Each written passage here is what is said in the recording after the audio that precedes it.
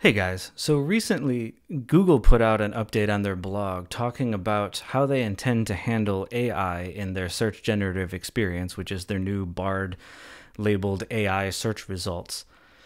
Now, I'm not going to talk too much about the beginning part of the post because honestly, that's been covered to death on most tech blogs that just kind of parrot what it said.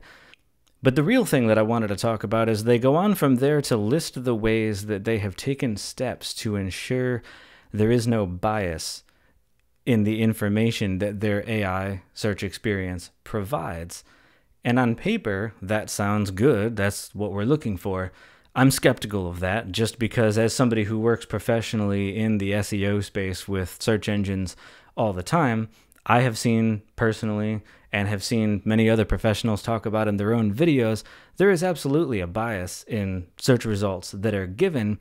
And even in their own blog post, which I'll talk about in a minute, where they're mentioning this, they even give you an example of the bias that is planned for part of this. So some simple examples of where you see this bias. One of them that we can see every day doing any kind of search would be if you were looking for, say, firsthand opinions of the latest iPad, and that's what you typed into Google. Most of what you're going to see come up is Best Buy and Walmart and places to buy that iPad, even though you said firsthand opinions. And even if you put quotes around firsthand opinions to imply to Google, I want results that specifically use those words or have that in the title, it doesn't care. It won't give you many of those results. It is so biased toward shopping results and selling you things that it doesn't really show you blogs or forums and things unless you add the words blog or forum or Reddit to the end of your search. And that can help get you more results that are from Reddit or from somebody's blog, but it still heavily favors shopping sites that are going to sell you the thing, probably because most of these retailers are paying for ads to show up in those searches, and the little e-commerce bar that goes across where it's showing you deals, I imagine they probably have to give some kind of a kickback to Google when they sell products out of that. And so there is financial incentive to skew search results towards shopping, even when that's pretty clearly not what a user is looking for. And Google is smart enough at this point, with all of the years of data and studying phrasing and things, they know when you phrase it that way what you're after with your search. So, we can't really feign ignorance there. There's definitely a bias toward that. There are also biases around controversial and social issues. I have to be careful with how I phrase this because YouTube is touchy, but let's just say when there's national news around gun violence in education places or wherever, other SEOs have made videos noting that if you do searches for things like a shotgun microphone, right after one of those events happens, it won't show up in any of those shopping results like it normally would because it has the word shotgun in it, which is a firearm. Of course, not in that context because it's a type of microphone, but at least at that time, that was a couple of years ago, but they still do things like that to this day. There is a clear bias in that, and then it magically stops doing that like a week or two later after like the national sensitivity about it dies down a little bit. I guess because they're afraid of triggering people with certain types of results. And I'm not here to make a judgment against whether that's good or bad. I'm just here to point out that it happens. There is a bias, good or bad, in the way that it displays search results. And then even in this blog post that I'm talking about, they have a section where they say that they've taken steps to protect teens from sensitive topics in this search generative experience, where it will filter out results related to things like bullying or drugs or age-gated content that's for adults that they shouldn't be seeing.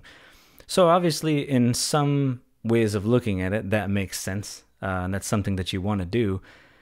But that is also a form of bias because you're essentially saying, I have search results I could show for the search query you just put in, but depending on who I'm talking to, I will or won't show that information. Well, that is by definition like bias depending on who is searching. It's also known in general on Google that if you're logged into your Google account while you do searches, all of the information Google has collected on you over the years about your interests and things can skew the types of search results that it shows you based on somebody else. And so there's always bias in Google and search. And so it's a little weird for me when I read this blog post and they're going at such length talking about, oh, we've done all this stuff so that there won't be any bias in this AI. Plus, with what we've all seen in the last year or two with controversy around ChatGPT, where there was clear bias in some cases politically and around celebrities and things with how it displayed information about someone but not somebody else, I would look at, a Google Bard in this scenario and say, maybe, you're constructed differently and it's not going to do that. But if the typical Google experience is any measure, I don't know that that's going to be the case.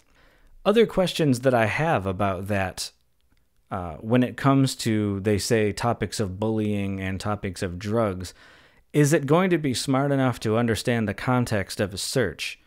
For instance, I remember when I was in school and we were in the DARE program learning about drugs and drugs are bad and all that stuff. We were encouraged to do research papers and things at one point, and I had to write a paper about the effects of certain drugs, and of course you have to research that. I'm dating myself a little bit here, but we were back in the days of AOL at that point, so I wasn't heavily using the internet for my information at that time. But kids growing up now in that scenario would absolutely be doing that, and there are legitimate reasons that you would be looking up that information or historical information that had to do with violence for a history paper or something like that.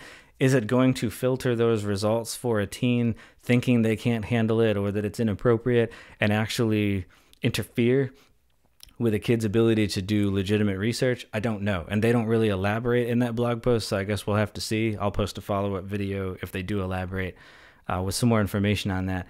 But also you kind of have to ask, like, how are they going to know? I mean, I guess you have to be signed into your Google account to use Bard, so theoretically you've had to enter a birth date, but what if it's the family computer and like somebody leaves their Google account logged in all the time and it's the dad's or something, and then everybody and all the kids use that computer? It's not really going to be an effective way to filter that kind of stuff. So I guess it remains to be seen how possible or effective this sort of planned bias in that regard even is. But I just wanted to kind of real talk about that for a minute. It's not something I've done a whole lot on this channel yet. A lot of it's been like tech product reviews and things, but I do want to weigh in on just general tech things like this as well. And like I said, I work professionally in SEO, and so things related to Google are part of my day-to-day, and so this just seemed relevant. It was on my mind as I read that, worth talking about. I would love to see other people's opinions on this, so if you want to weigh in, throw it in the comments. I'd love to hear what you think about that, especially if you guys have used Google Bard kind of extensively. How often do you use it? What sorts of searches have you done on it? Have you noticed any weirdness, any kind of bias on it thus far? And, if you're comfortable to share examples, I'd be interested to see them. Otherwise, guys, that's about all I have to say on this topic for today. Hope you found this entertaining or helpful. If you have, please leave me a like, and otherwise, I'll catch you in the next one.